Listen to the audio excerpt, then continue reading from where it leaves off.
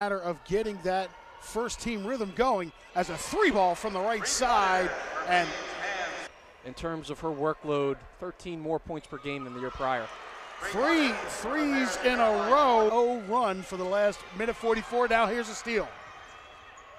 Smith down, gets a nice friendly roll in. Mike McLaughlin.